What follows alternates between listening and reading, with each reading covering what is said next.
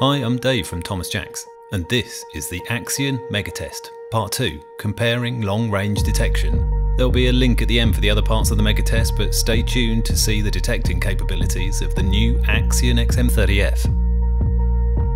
The slightly bigger Axion 2 XQ35 and the Axion 2 LRF XG35, which shares its 640 by 480 12 micron sensor with the non-LRF XG35. So for this test we're in a field and we're filming in daylight, so you get a real-time visual reference alongside the thermal image of each of these Axions. All our Axions are recording the same scene under the same conditions. They're all set to white hot with identical brightness and contrast, so you get a good like-for-like comparison. And 2 fields away in the tree line here is our man-sized object, 5'10" Evan. Just to his right in the grass we've placed a 12cm thermal target on this fox, and a similarly sized 10-watt LED lamp to generate small heat signatures.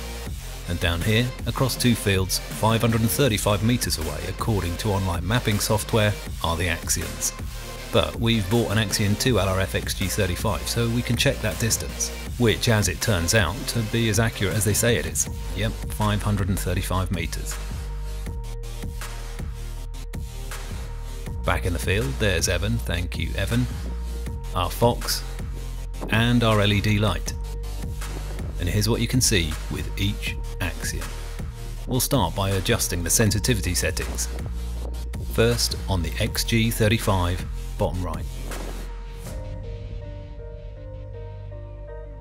Now the XM30F in the top right corner.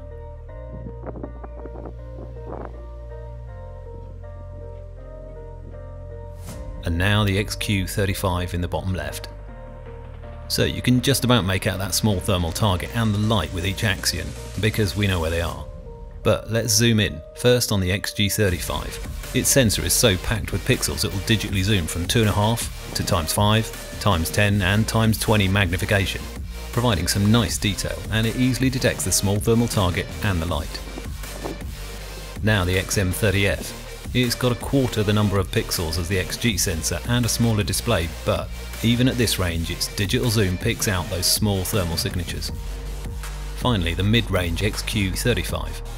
Not quite as good as the XG, but that's pretty impressive detail zoomed in.